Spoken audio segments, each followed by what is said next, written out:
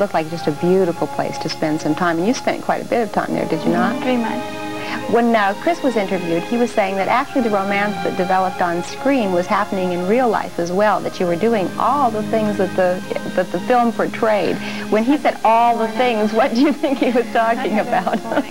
I don't know. I think he was, in the beginning of the film, I had a little crush on him, and he had a crush on me. You know, it was really cute and everything, and everybody really liked it. And then toward the middle, we started bickering, just little fights and stuff, and then we became really good friends. What I think he meant, meaning all the things, was that we had a really good friendship that was growing, and I think everything that we went through, all the bickering, made our friendship stronger, and now we're very good friends. And it stood some of the tests of the time and the intensity of working on a film, which can be pretty difficult. Especially because it was such an isolated area, right? Even though it was beautiful. This is the second film in which you've appeared that's had quite a bit of controversy surrounding it. The first being Pretty Baby, in which you played a child prostitute.